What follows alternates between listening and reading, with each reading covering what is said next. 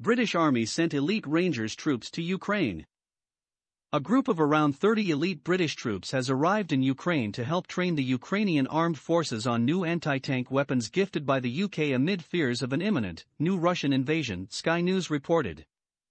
The members of the Ranger Regiment, part of the Army's newly formed Special Operations Brigade, flew out on military planes that also airlifted a total of some 2,000 anti-tank missile launchers to the country during the course of this week.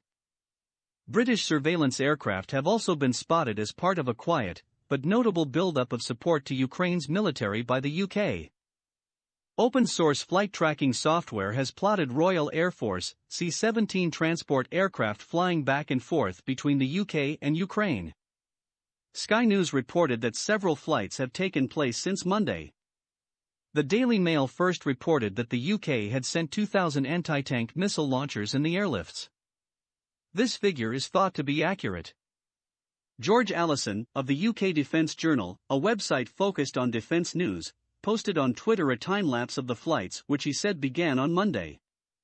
The UK is understood to have gifted the next-generation light anti-tank weapon, Nlaw, which is described by its manufacturers as the first-ever single-soldier missile system that rapidly knocks out any main battle tank in just one shot by striking it from above. The movement of weapons came after Defence Secretary Ben Wallace announced to Parliament on Monday that Britain would increase its military support to Ukraine, which also included an increase in British military personnel on the ground as trainers. "We have taken the decision to supply Ukraine with light, anti-armor, defensive weapon systems," he said. A small number of UK personnel will also provide early-stage training for a short period of time, within the framework of Operation Orbital, before then returning to the UK. Operation Orbital is the name of a British training mission in Ukraine that was set up in 2015 following Russia's annexation of Crimea the previous year and backing of an insurgency in the east of the country.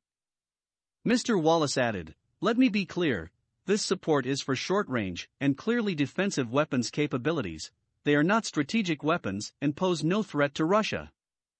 Nlaw, next-generation light anti-tank weapon, are to use in self-defense, and the UK personnel providing the early-stage training will return to the UK after completing it."